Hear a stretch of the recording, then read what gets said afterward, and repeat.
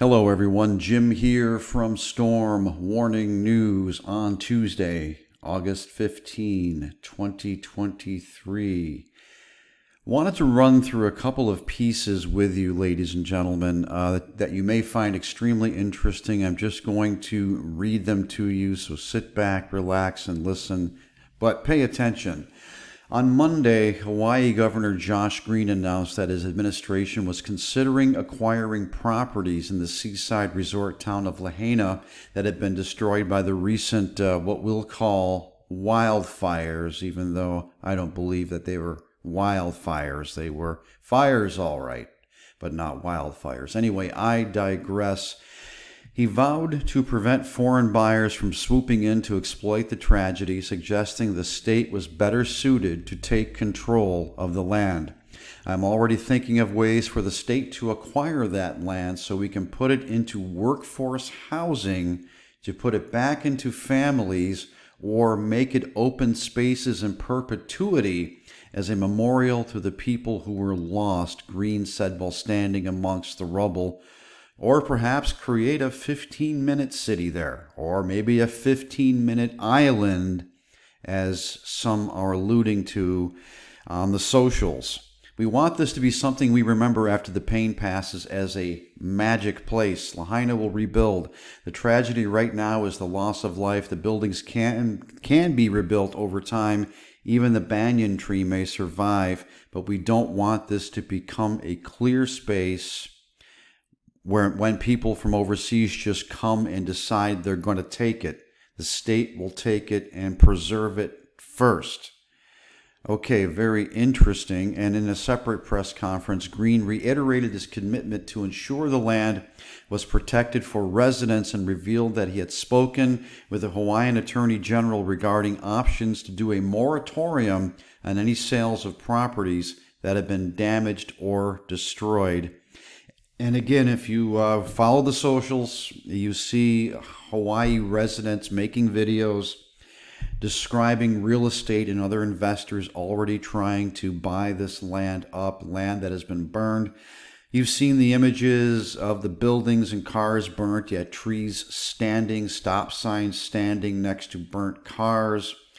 Again, you have to think that this was some very precise fire making. Very directed fire making. I think you know what I am referring to here, but then there is this.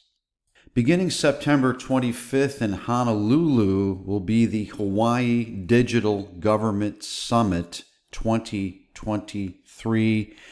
The overview says the Digital Government Summit brings together technology-focused public sector professionals with leading industry partners to connect on innovative approaches, get inspired, and discover new technologies. Join us and let's improve the future government together.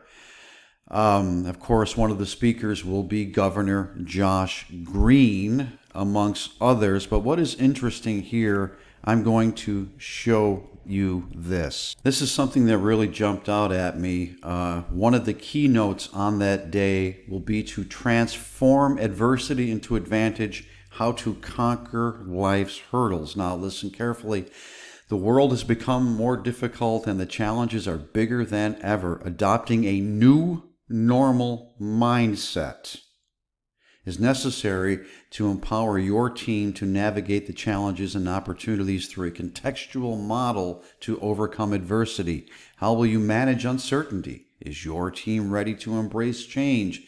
This session will provide a powerful and interactive message of resilience and perseverance that will inspire you to see change as an opportunity for growth. And the speaker will be John Register, who is an inspirational and motivational speaker, author, and two-time Paralympic silver medalist. But adopting a new normal mindset, if you can see that, folks.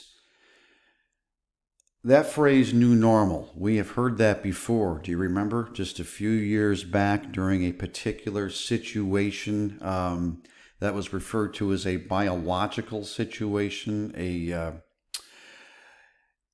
we'll call it a bugaboo of sorts, an illness. I think you know where I'm going with this. Unfortunately, I have to couch my words. Don't believe the official narrative here about what has gone on in Hawaii beginning on August 8th, ladies and gentlemen. There is something far more sinister at play here.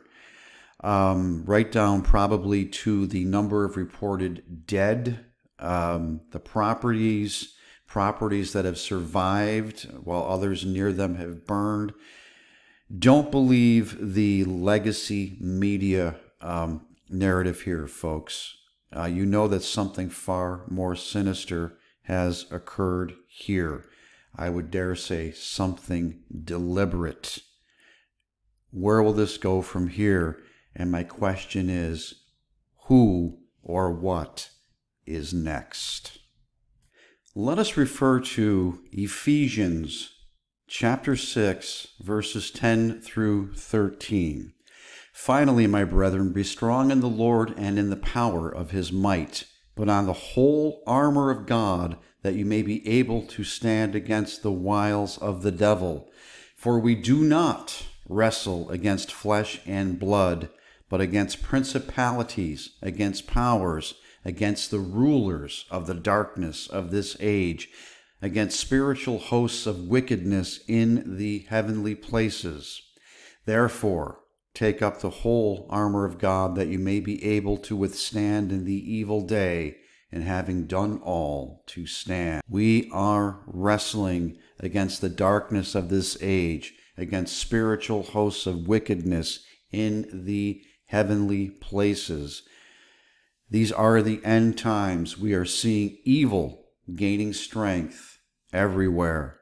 You're seeing it there on the island. You're seeing it all over America and all over the world. You are seeing it in the famous faces and in the acronyms like WEF. You know where we are going. You know where we are. Press into Jesus with everything you have, because he is all we need. This is Jim signing off. Until the next time, God bless you.